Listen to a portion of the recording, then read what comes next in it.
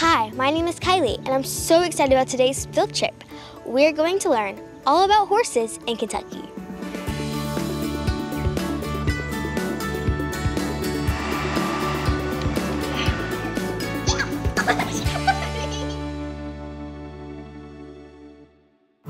Most of us have heard of the Kentucky Derby, but if you've ever traveled through the bluegrass region, you've probably noticed lots of board fences, huge green pastures, fancy barns, and beautiful horses. Those are some of several hundred thoroughbred racehorse farms that are close to Lexington, but that is just one part of Kentucky's horse heritage. We're visiting Kentucky Horse Park today to learn more about this fantastic animal.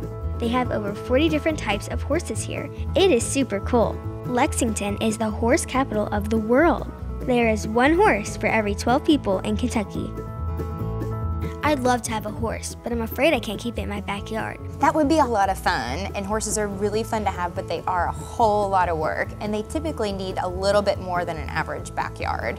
So a horse needs anywhere from 2 to 4 acres per horse. But in addition to that, you also need a good-sized fence, so something about as tall as you are. And then if your horse lives outside full-time, you'd have to have a shelter for it or some big trees for them to hide in if it rains or if it snows or gets really windy.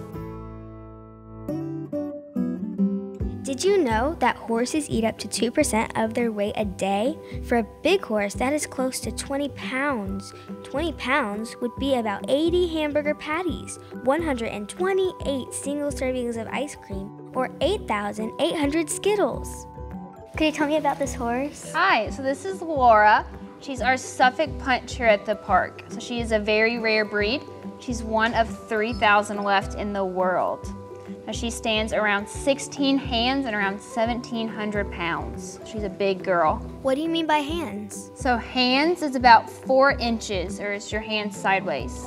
We'll measure from the ground to her withers, which is kind of where her collar is sitting right now. Welcome in our quarter horse champion. This is Bia Bono. Let's give him a big hand. This is Bia Bono, and he's a racing quarter horse. Racing quarter horses are named quarter horses because they're the fastest at a quarter of a mile. And Bia Bono here, once in his career, raced at 54 miles per hour. What's he do now? Is he retired? So Bia Bono is fully retired. He gets to do the shows for the Holly Champions, and he kind of just gets to live out his life and be with his best buddy, Mr. Muscle Man. They come in during the day and they get to meet and greet with their public, and then in the afternoons they kind of just get to spend it by themselves and hang out in the field and eat grass all night. That sounds fun. Hey, good morning to you here from the Whole Lake Stadium. Your 40 jumpers will start things off. I knew horses could jump, but did you know the highest jump on record is 8 feet 1 inch? And the furthest jump is 28 feet. That's over half the length of a school bus. That's amazing.